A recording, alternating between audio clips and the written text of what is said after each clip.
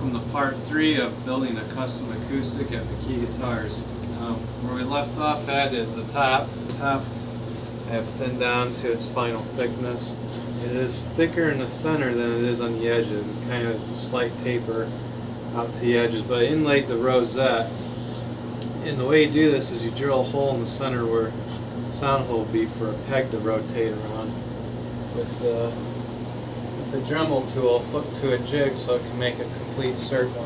You insert different size bits into that, but you can do all sorts of different type of rosettes. This customer, he just wanted a simple one, so we did a kind of a black, white, black, white, black lines, and these lines actually are these thin pieces of maple all put together to form that. So they're all wood, they're not plastic like a lot of your guitars use. And then we sand that off and then cut out the sound hole. I got the bracing pattern laid on the back there, and that's where the braces will go, and you'll see that later on. The back, I've got it braced.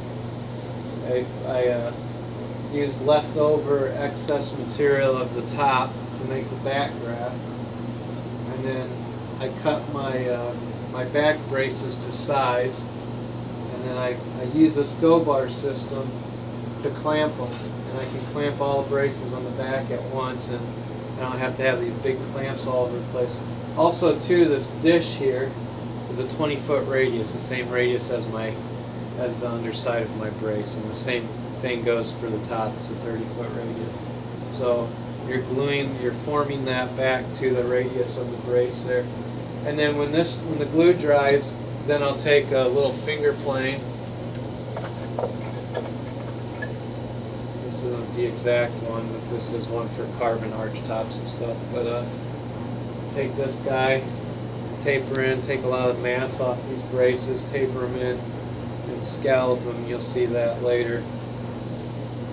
So while I'm waiting for this to dry, and later on today I might get some braces started gluing up on the top. But what I'm going to do now is I'm going to warm up the side bending machine.